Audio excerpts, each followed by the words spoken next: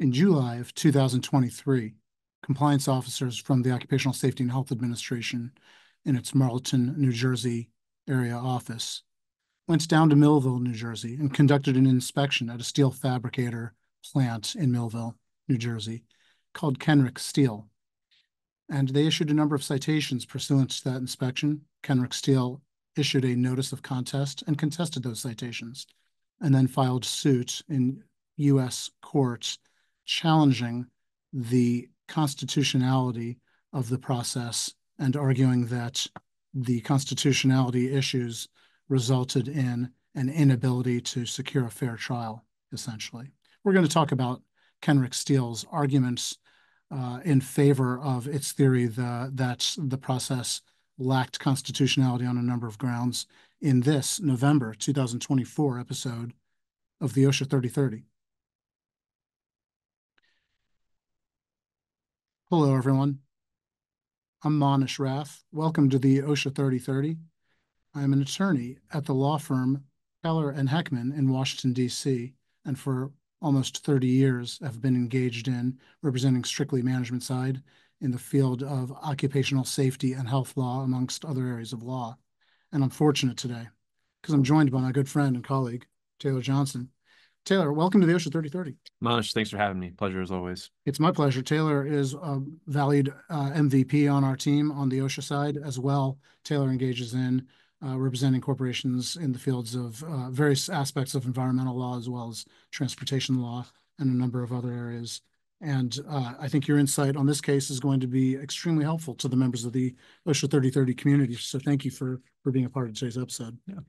Well, I think we have an important case in the field of OSHA law, and what could actually be an important case in the broader field of administrative law generally, Taylor. So why don't we start by telling members of the OSHA 3030 community what we're going to talk about over the next 30 minutes. Yeah, sure. So I think where we're going to start is we're going to just talk about the Occupational Safety and Health Review Commission. A lot of times on the program, you'll hear us just refer to this as the commission, but we'll just give a primer here. So what exactly is the Review Commission? How is it structured? Because it's going to be really important here when we get into this case. Yeah, that's right. And all this flows from a U.S. Supreme Court decision that came out this past year, the Securities and Exchange Commission versus Jarkissi.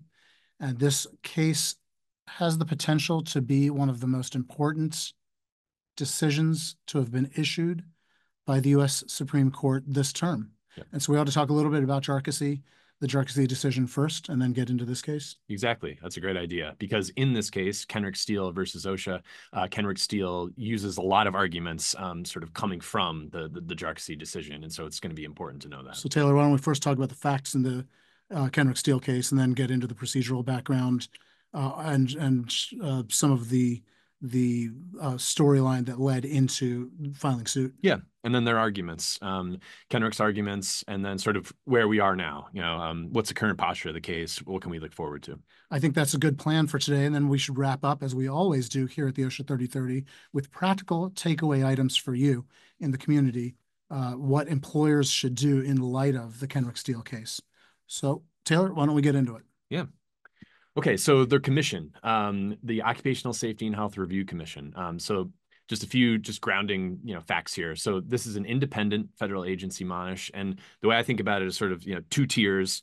So at the first tier, you have your administrative law judges, or your ALJs, and then on top of those is the appellate level. If you want to think about it like, in the criminal context or civil context, so the trial stage is really the ALJs. The appellate or the review stage is this panel of three commissioners called the commission.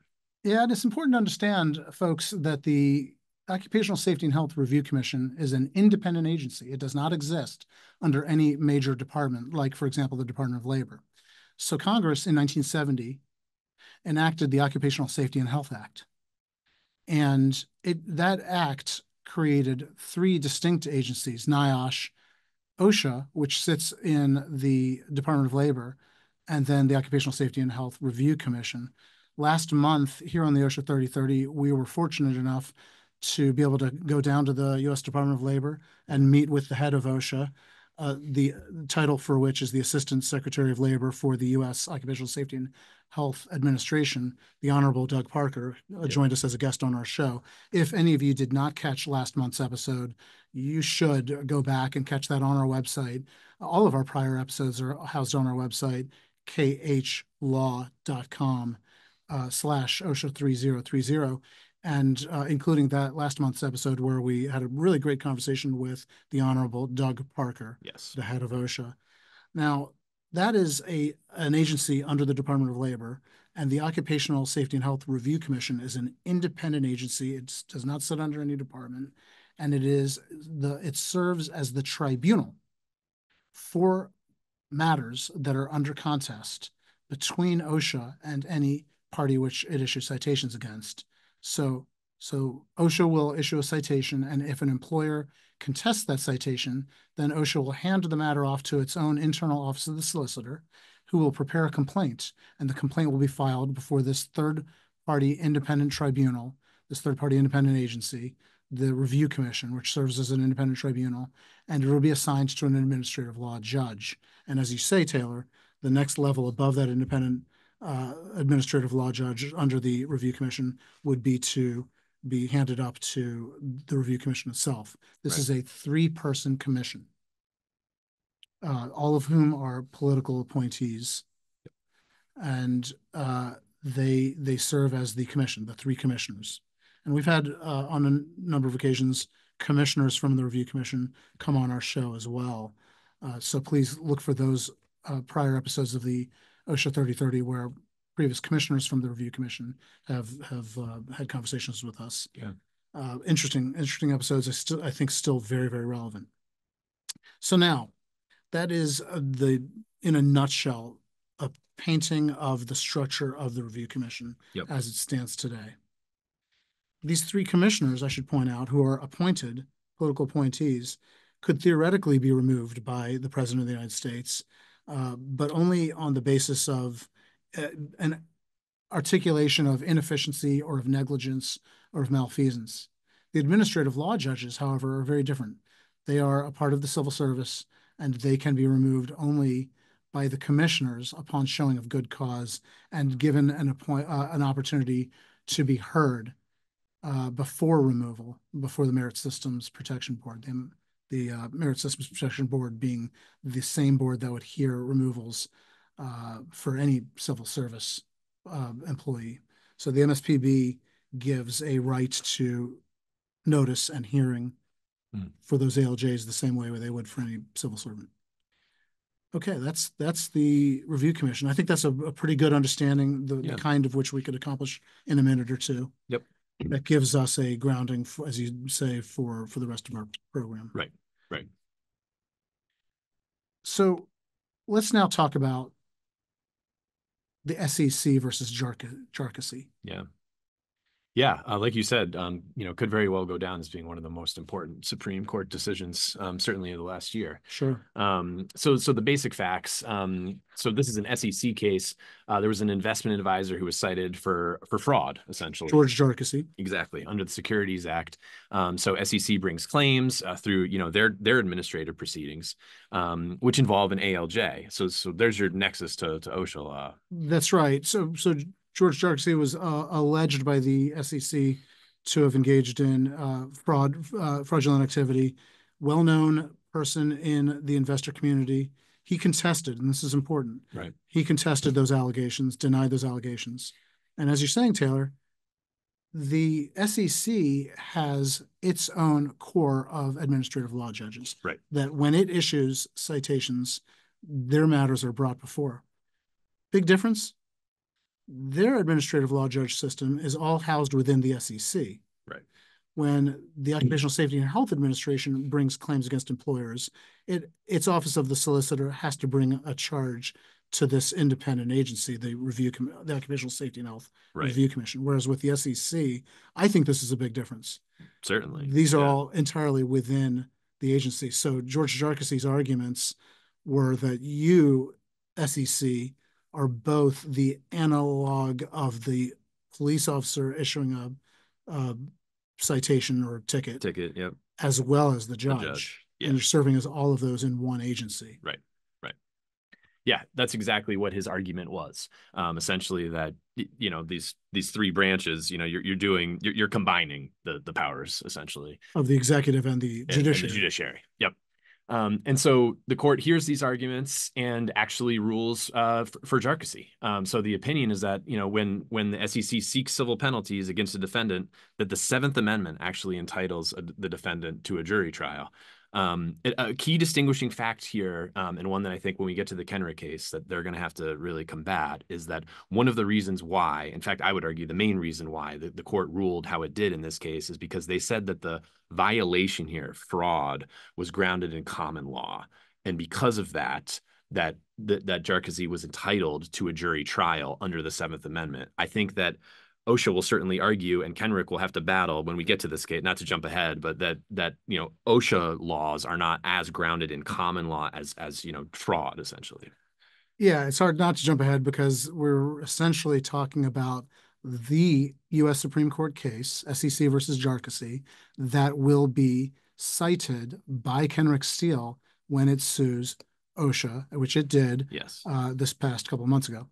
So this is an important sort of ground zero for all of the arguments that are going to take place going forward in this as the Kenrick Steele case evolves. Yes, which it has not yet done.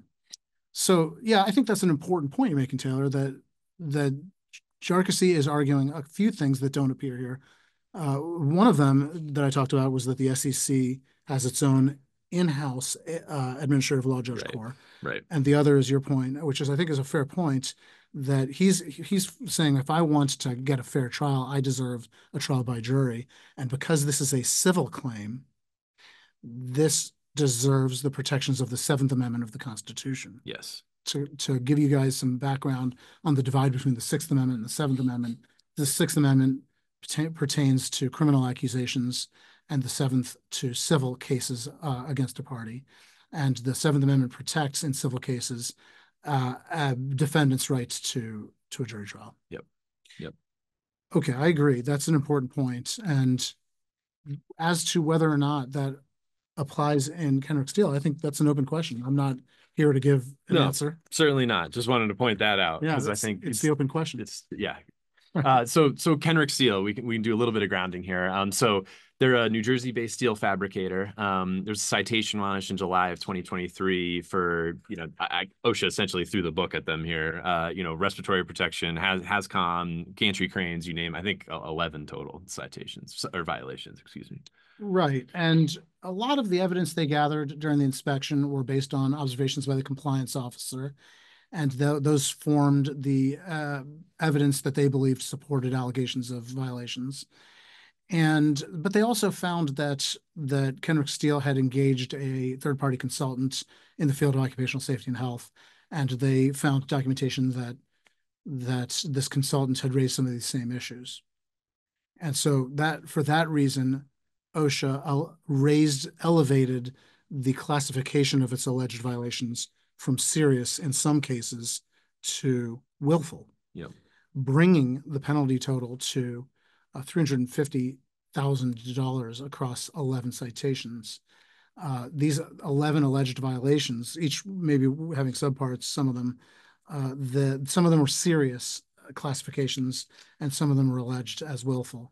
And the willful ones were based on this premise that this consultant had already pointed these out to Kenrick Steele, and Kenrick Steele should, according to OSHA, have taken action sooner. Kenrick Steele, of course, says that these alleged violations are false on their face, and they deny that they qualify as violations of any of these cited standards.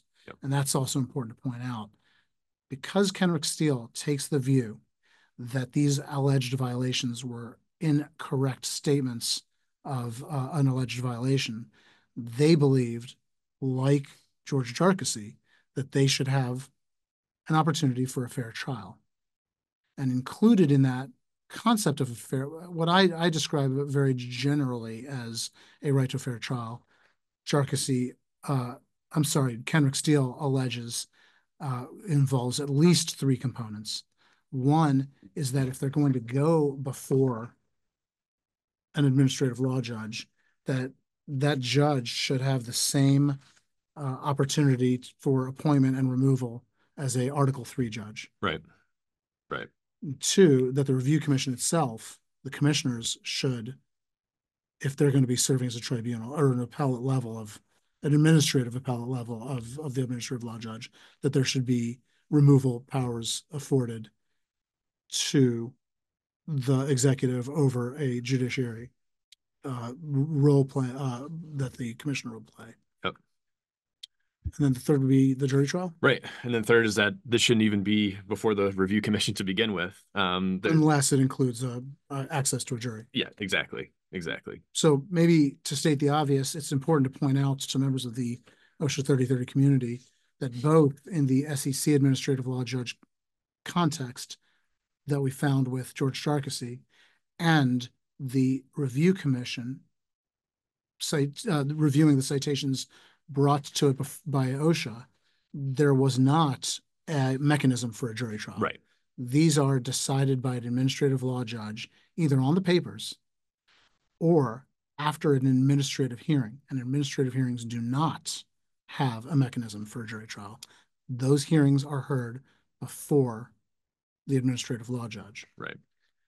Yeah, and it's a jury trial, and then it's everything that comes with it too, right? I mean, you see Jarkissi and Kenrick sort of arguing that not only is it's being a jury of your peers, but also things like discovery, asking for inspector interview notes, unredacted, things like that they want the full package. Yeah, just the presentation of evidence and the quality of the evidence and being able to challenge the quality of the evidence. Yeah.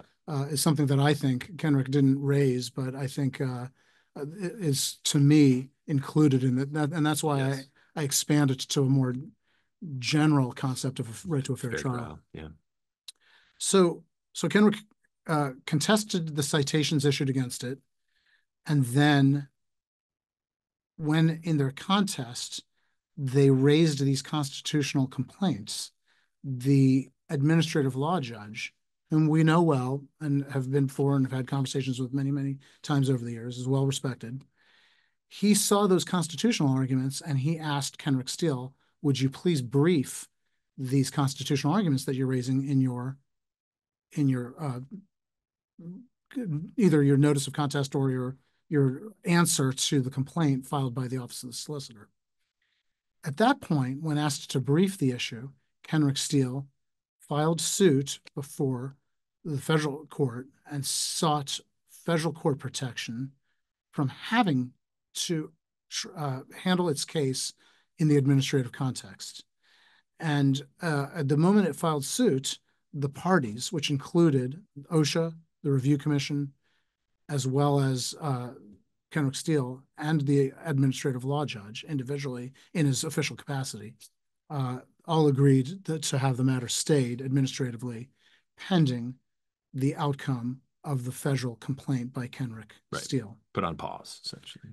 Yeah. Right. So there's a stay currently on the OSHA case while these constitutional issues are evaluated by the federal court consequent to Kenrick Steele having filed a federal complaint. Yes. And now that's where we're at. Kenrick Steele has filed his complaint, but OSHA and the Review Commission have not filed a response yet. They're still within time to file their response. Kenrick Steele's arguments before the federal court are essentially threefold.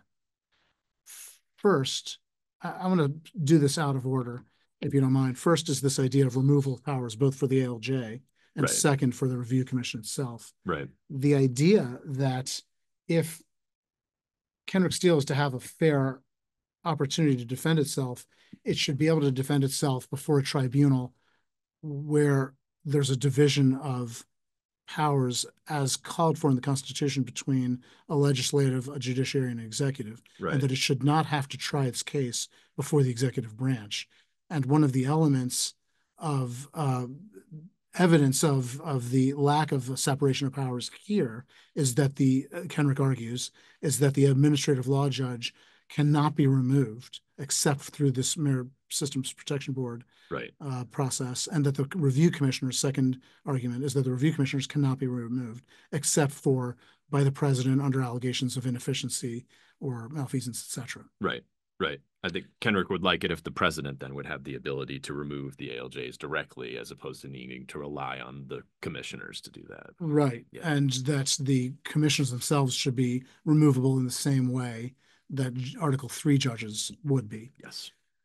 This is interesting. I don't know that they have a argument that has the same degree of certainty here that would result in a different outcome. Their point is it's sufficient that we're not getting that opportunity before that tribunal, and that's what the framers of the Constitution had envisioned. So it shouldn't matter whether we can establish that the outcome would be different. We deserve to have our case tried before an Article 3 court, simply because that's the way the framers had envisioned being able to defend ourselves. Right. But as you say, Taylor, that's how the framers of the Constitution had envisioned defending yourself against civil complaints. Yes. Whether this is a civil complaint or not remains to be seen. Yeah. We know that the Supreme Court believed it to be so for claims of fraud raised by the SEC, but that does not necessarily equate to these specific OSHA standards of face piece respirators, right, inspection of cranes, right, the grounding and bonding of chemical tanks. Yeah, your average citizen isn't getting hauled in to court for violating HAZWOP or by a private citizen. Exactly. Right. Yeah. These are creatures of regulatory law that exist entirely within OSHA, the OSHA Act, and the standards that were promulgated through rulemaking by the agency. Yeah. Okay, so big difference, but whether that difference is material or not is up for we'll see. Article 3 courts. Yeah, we'll see. I think it's a hurdle, but we'll see. So now let's go back to their other argument, which I actually find quite interesting, and that's the idea that if we want to defend ourselves against these charges, we ought to be able to do so with the right to have a jury as a trier of fact. Right. They're essentially saying that civil penalties in themselves are legal claims to which you should have the ability to contest them in front of a jury of your peers. Right. And I think they may be also arguing that civil penalties are the definitional feature of a civil claim, and thus what puts us under the Seventh Amendment. Right. And that how do we know whether this is strictly an administrative charge or a civil claim against us that would afford us rights under the Seventh Amendment? Kenrick argues you should look to the fact that there will be civil penalties. And they spend a considerable amount of time in their complaint arguing that these penalties are not designed to redress a wrong. The monies paid in penalties in OSHA citations don't go to any wronged party. They go into the coffers of the federal government, and they are established. There's a lot of features about how penalty amounts are established that point to the idea that these are punitive in nature. And that because they're punitive in nature, for example, the quantum is based on the degree of culpability. There's mitigating factors for good faith, for example, that these all point to the idea that these are punitive in nature, and thus, Kenrick argues, we should be afforded protection under the Seventh Amendment. Then there's this case that came down in 1977, 7 years after the promulgation of the act, that has essentially gone unchallenged for the following, 43 years? Yeah. And that's Atlas Roofing. Right. And I think, Kenrick tries to come up with some examples of how the Atlas Roofing, decision has been chipped away over the years. But essentially, it got right to this question, is upheld the constitutionality of the review commission to hear OSHA claims, to hear claims grounded in OSHA law. And that's, again, going to be another hurdle here. Right. So Atlas Roofing 43 years ago raised a similar contest as to whether or not the review commission process was constitutionally fair. Yep. And the ruling in Atlas Roofing was that the review commission system was fair because this was strictly an administrative procedure. The review commission was an independent agency, not the Occupational Safety and Health Administration. Right. And so Kenrick Steele says, well, we understand that Atlas Roofing, the decision came down in favor of upholding the review commission process. But we think that the Jarkissi case with the SEC, that went up to the U.S. Supreme Court, has now essentially overturned Atlas Roofing. It didn't actually overturn Atlas Roofing because the OSHA system was not at contest here. It was the SEC and not OSHA. But we think that the effect of SEC versus Jarkissi was such that it calls into question the bona fides, the relevance, the enforceability of the Atlas Roofing decision as a precedent, its vitality as a precedent. And we think that this is the case, that the Kenrick Steele case, Kenrick Steele argued, is the case where the court has an opportunity to apply the Supreme Court decision in SEC versus Jarkissi to the Review Commission. Yep. Now, again, for the first time in 43 years. Well, that's interesting. And I think that they've basically asked the federal court to opine as to whether or not the SEC versus Jarkissi was intended to cover OSHA and the Occupational Safety and Health Review Commission, yep, or not, or whether the differences between the two systems is material. Yep. And whether or not, as you say, the fact that George Jarkissi was charged with civil fraud, whereas, or statutory fraud, but the point is that fraud exists also in the civil context. Exactly. Whereas these do not have civil analogs, and they're entirely creatures of regulatory law. Yeah. Here in the OSHA system. And then the third, I think, big difference is whether or not the fact of independence is material here. Yep. I think that those are all going to be things that the court will have to decide, and as well whether or not Atlas Roofing, whether the Supreme Court ever intended to cover anything more than just this one case, or also intended to cover all administrative procedures before administrative law judges, as Kenrick Steele seems to want to argue. If I understand the Kenrick Steele argument correctly, they would have the Supreme Court revisit SEC versus Jarkissi and expand it in a manner that would affect the entire administrative law system. Exactly. Or at least, the administrative law judge system. Right. You'd have jury trials and all of those administrative decisions. Yeah, it seems to me, as I understand the complaint by Kenrick Steele, that only one of two things would satisfy Kenrick Steele. Either all of the administrative law judge programs under the various federal agencies that have them would have to migrate to the judiciary, or you'd have to eliminate those systems altogether, according to Jarkissi, and have OSHA or other administrative agencies bring their cases in federal court. Right. Every time they receive a notice of contest, they'd have to hand it to their office of the solicitor and have suit filed in federal court instead of in front of the Occupational Safety and Health Review Commission. Yeah. So I think that it's either one of those two that seem to me to be the ultimate argument or relief, maybe I should say, being sought by Jarkissi. Maybe not in the context of this case, but perhaps when you see two or three different splits in the circuit between the circuit reviewing the Kenrick case and maybe another circuit who disagrees with the Third Circuit. And once you get a sufficient number of cases creating a circuit split, maybe then it'll go to the Supreme Court. Yeah. Could take a while. It could. I would anticipate that it would end up back in the Supreme Court, to be honest, but we'll see.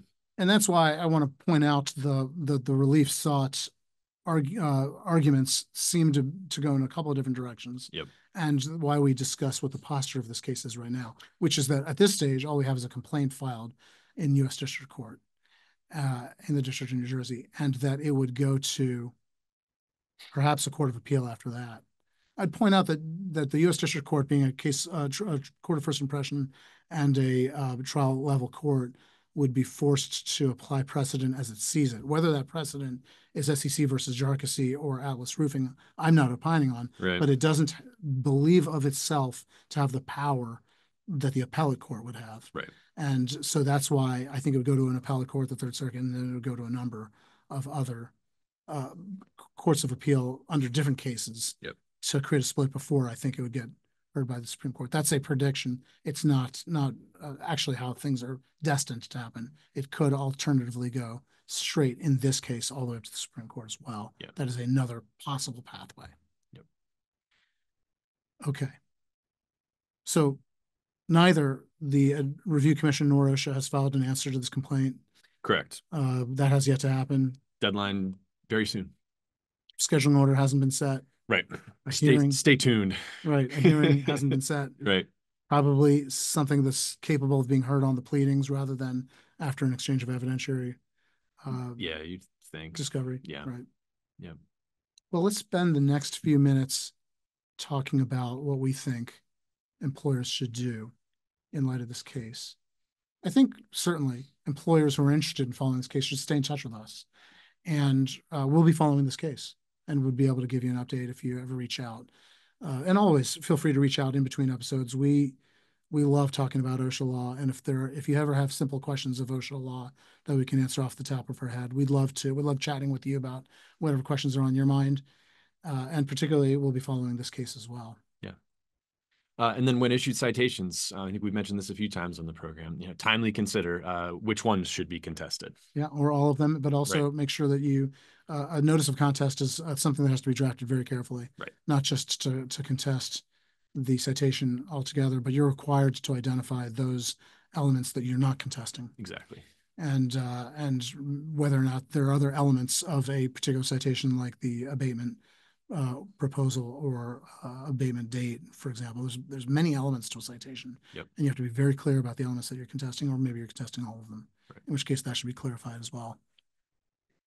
And then evaluate. I think as we get into this, figuring out what's going to happen in the Kenrick Steele case and this sort of post Charchese world here, evaluating whether a jury trial would lead to a different outcome in your case, I think it's an interesting thought exercise, and it may be something that folks need to do sooner rather than later. Yeah, I think employers, before they know whether or not their rights are being violated to a fair trial, they ought to know whether or not this is a right that they would have an interest in asserting or exercising.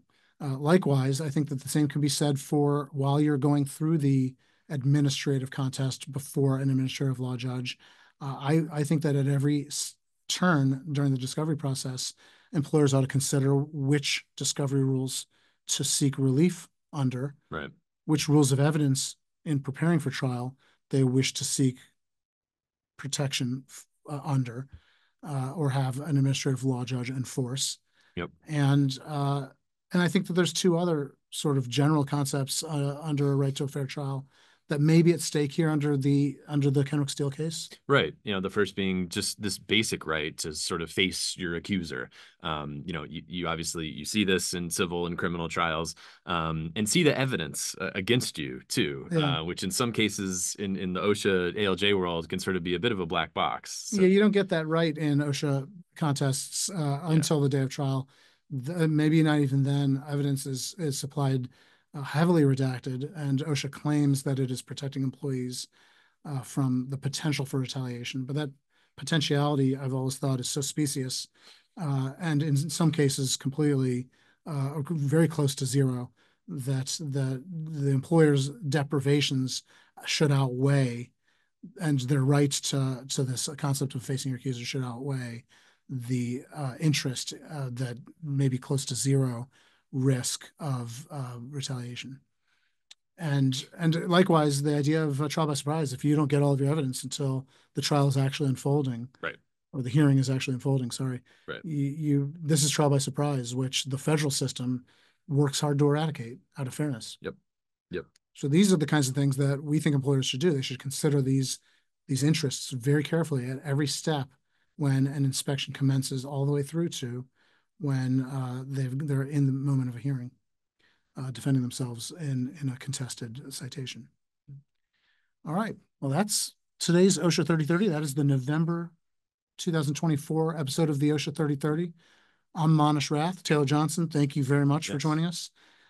Thank you all to the staff here at Keller and Heckman in our Washington, D.C. office of Keller and Heckman for supporting putting this program to air. And we're really grateful to all of you in the OSHA 3030 community. We've got a couple of important announcements. Again, check out all of our prior episodes, last month's episode with the Honorable Doug Parker, the head of OSHA.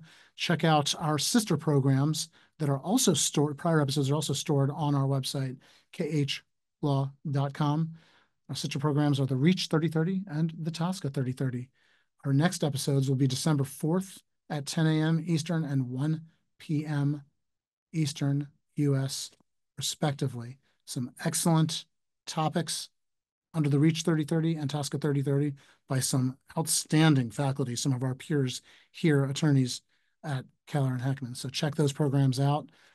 Thank you again, Taylor Johnson, for joining me. Thank you all for participating. We look forward to seeing you again on our next episode of the OSHA 3030, which is scheduled for December 11th at 1 p.m. Eastern. And also going to be rebroadcast, as this episode will be, as a podcast. So subscribe and don't forget to like when you listen to the podcast so that it's more easily searchable by others. This is the oldest and most widely listened to program as a podcast in the field of OSHA law. And so we encourage you to continue to like the program so it continues to be successful for maybe another 14 years. Thank you all. We look forward to seeing you next month. And until then, stay safe.